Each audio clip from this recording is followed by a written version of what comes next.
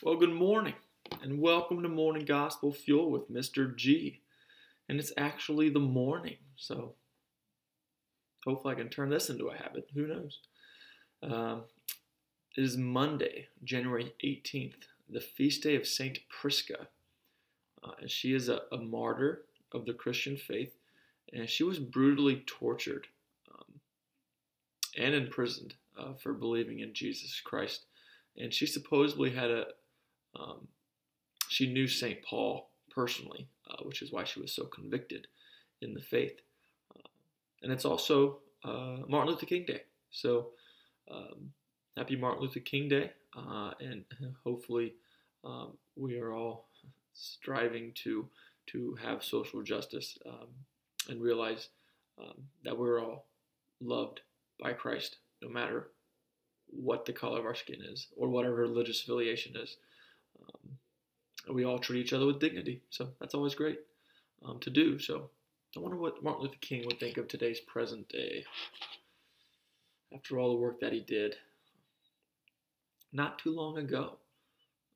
Either way, today's gospel is from Mark chapter 2, verses 18 through 22. Let's begin in the name of the Father, Son, and Holy Spirit, amen. The disciples of John and of the Pharisees were accustomed to fast. People came to him and objected. Why do the disciples of John and the disciples of the Pharisees fast, but your disciples do not fast? Jesus answered them, Can the wedding guests fast while the bridegroom is with them?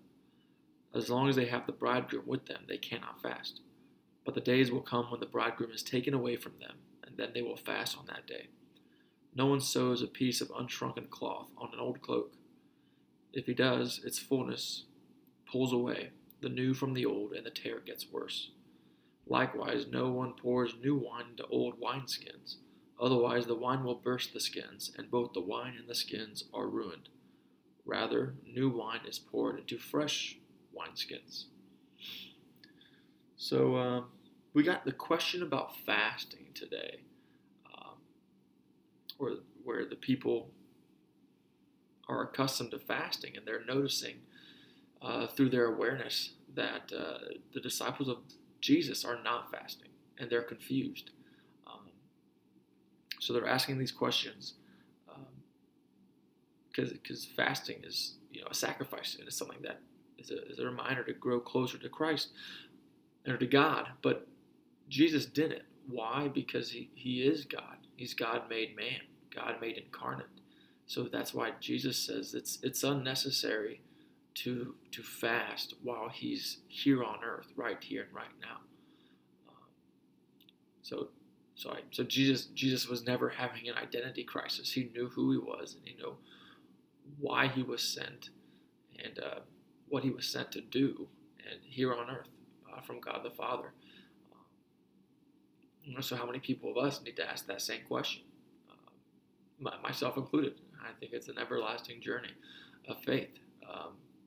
Then also keep in mind that Jesus he came to fulfill the Old Testament by the new.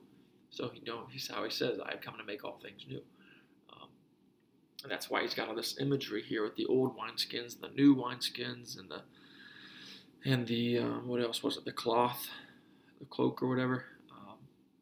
So that's like Jesus wants to revitalize us and recreate us and build us into somebody that's anew. And so that's I think the point of why we fast, or why we should be fasting in some way, shape, or form. Now that Jesus is physically gone from earth, unless you're Catholic and you got to go to Mass to receive him in the Eucharist. But with all this being said, we could there's a few questions here that we could ask today for our challenge. And one of them is, like the people in the gospel today, that do we ask questions about our faith or anything in that matter, whether it be on the news or whatever it is, if we are uncertain, especially if we know that by asking those questions will bring us clarity, or it will at least make us better. And that's the challenge. Question number one.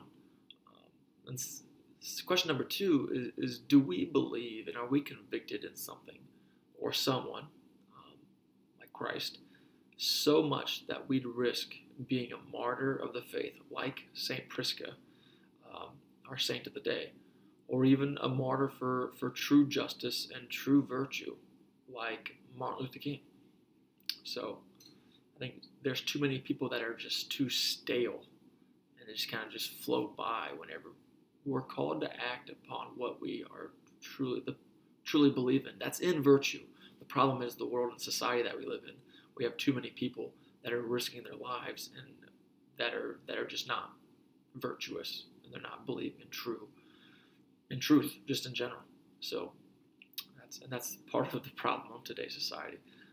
But like it says in the gospel, we are called to make all things new through Jesus Christ. So there's a challenge.